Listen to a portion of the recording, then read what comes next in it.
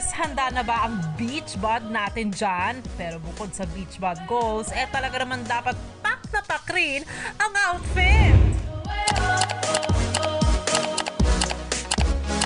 At kung tambay kayo sa TikTok, abay di pwedeng hindi nyo kilala si Zoie na isang fashion content creator. Umabot lang naman sa higit 3 million ang likes ng mga videos niya rito.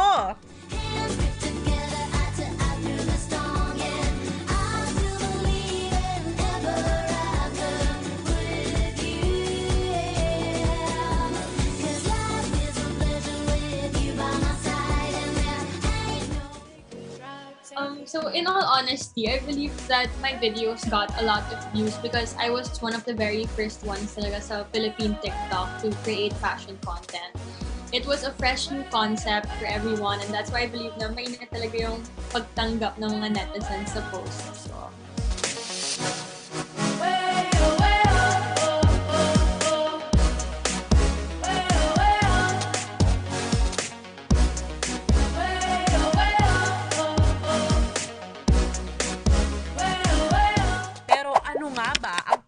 Na fashion trend ngayong summer. Alamin natin mismo kay Zoie. I think yung mga patok na fashion trends this summer, yung mga knit and crochet tops, yung mga super daming cool their design. So the first thing kasi that comes to my mind when someone mentions summer is light fabrics, mga neon colors, breathable and comfortable silhouette. When I think na summer outfits, yung unang kung i-grab talaga is tank top.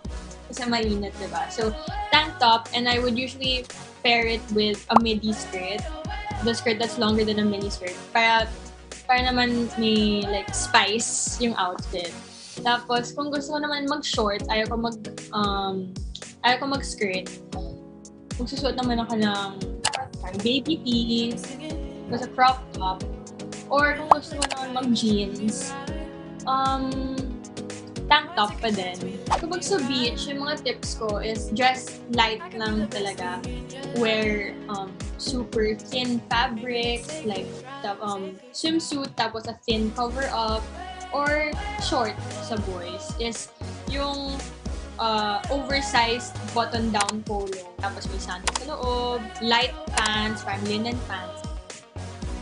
Pag sa beach, pwede same outfit, pero naka-shorts naman. Ang number one tip na gusto ko talagang ibigay sa mga interesado talaga sa fashion. Don't let others' opinions affect you and how you dress. Dress how you want to. Hi guys! Help me get ready for a not-so-night out with friends. Then to finish my outfit off, I use long white socks scrunched down with black sandals. So that's it. This is the effortless look.